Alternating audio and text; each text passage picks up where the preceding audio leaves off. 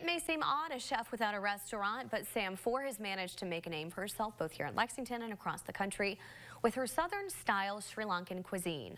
Sounds tasty. Krista Spadaccini is in studio to tell us how Sam is ready to shake things up, finally settling down. Paul, you are right. Absolutely tasty. She made chicken curry for us. I'm still thinking about it. It was absolutely delicious. Can't wait to try more when she opens her first brick and mortar restaurant this summer. In the meantime, she's staying busy though, cooking in kitchens from coast to coast, including, like I said, that special stop here at Fox 56.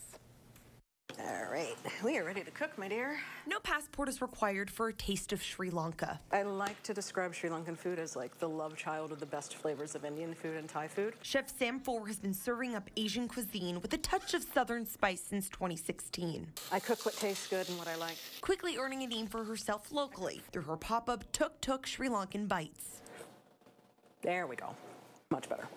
But she didn't stop there. Her unique style earned her a spot on Food Network's hit show Beat Bobby Flay. And more recently, she was named a semi-finalist for one of the most prestigious awards in the culinary arts. I don't think any of us had any idea that a James Beard nomination was even on the horizon. I mean, it's like the Oscars of food. Fore won't know if she's a finalist for the award until next month. In the meantime, she's keeping busy. Charleston, Napa, Florida.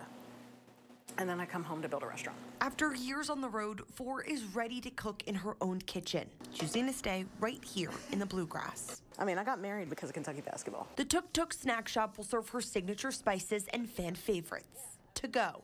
A decision she says she made because of the pandemic. It really showed that we can't focus on dine-in right now. Fore hopes to create a collaborative kitchen, a place where sous chefs can learn and everyone is encouraged to dish out their ideas, drawing inspiration from the restaurants she loves right here in her old Kentucky home. And that's what I love about it, and that's why I keep on coming back. Sam says she'll start looking for restaurant staff in a few months. Around that time, there will also be a ceremony in Chicago to celebrate the winners of the 2023 James Beard Award. Hopefully she's juggling the two. And also, if you're hired at a restaurant, bring some leftovers here to Fox 56 because I know the two of them really want to try some. I'm Krista Spadaccini, Fox 56 News.